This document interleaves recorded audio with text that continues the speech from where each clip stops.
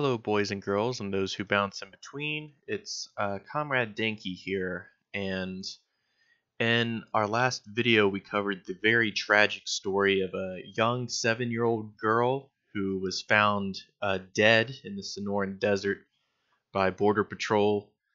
And we covered the story of Scott Warren and his group, No More Deaths, whose humanitarian aid is essentially to set up life-saving uh uh what could I even call them? Just uh packets of water and food and blankets, stuff that can help them save the lives of so many people trying to make their way through the treacherous deserts of Arizona, especially in the summer months when temperatures can get up to 120 degrees Fahrenheit. Um, and so I thought we could read a little bit about like the signs and symptoms of heat stroke here because I want people to be aware that the Trump administration is trying their damnedest to prosecute humanitarians that are trying to provide water and food and blankets to these people, trying to provide medical attention, trying to help them navigate.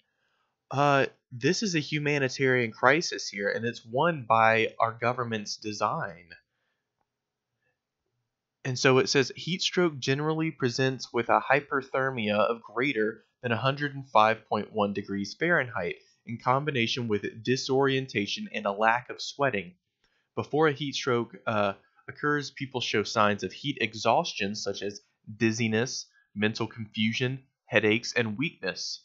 If a heat stroke occurs when the person is asleep, symptoms may be hard to notice. However, an exertional heat stroke, sorry, I couldn't read that, the afflicted person may sweat excessively. Young children, in particular, may have seizures. Eventually, unconsciousness, organ failure, and death will result.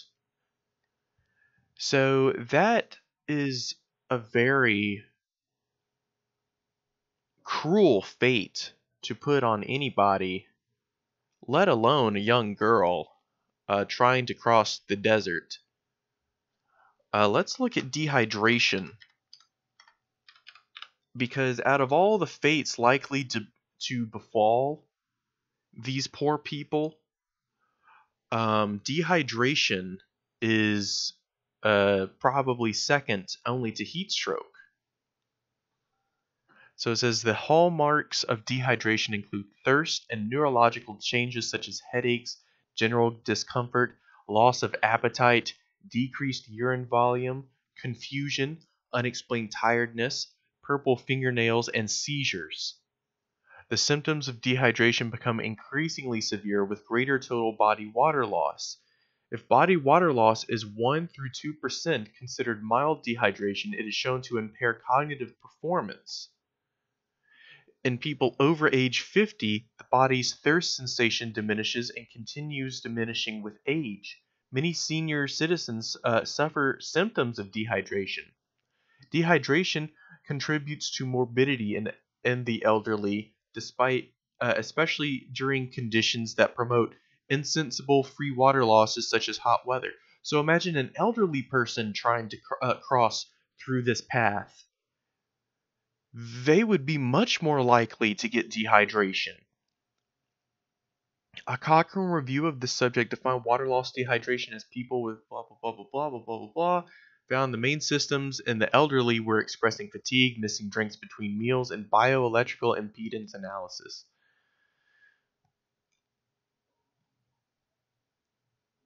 Terminal dehydration is dehydration to the point of death. Some scholars make a distinction between terminal dehydration and termination by dehydration. Courts in the United States do not recognize prisoners as having the right to die by voluntary dehydration since they view it as suicide. Huh, that's good to know.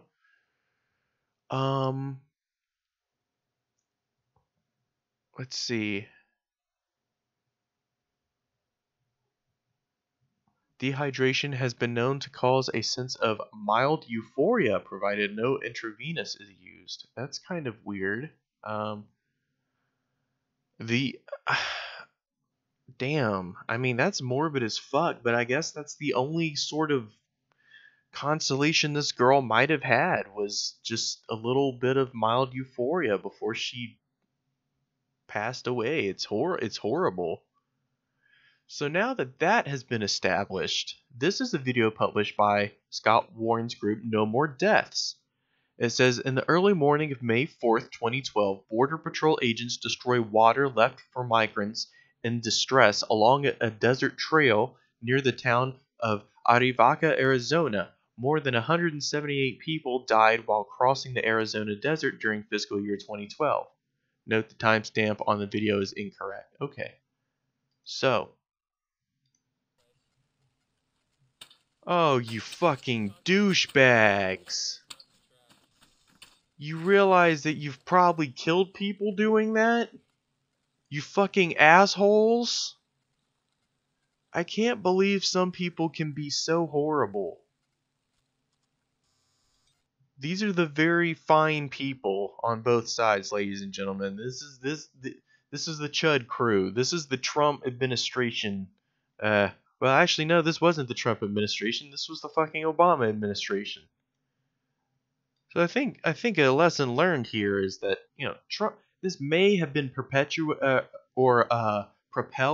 under Trump, but it was initially perpetuated by Bush and Obama. This kind of shit. So it's really horrible to see. They just killed people there. They have just killed people. That lady is a murderer, and those guys are accomplices.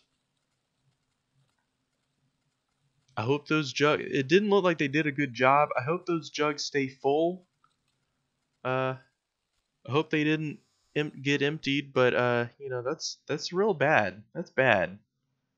So yeah, fuck the Border Patrol. Fuck ICE. They need to, they need to get justice. This week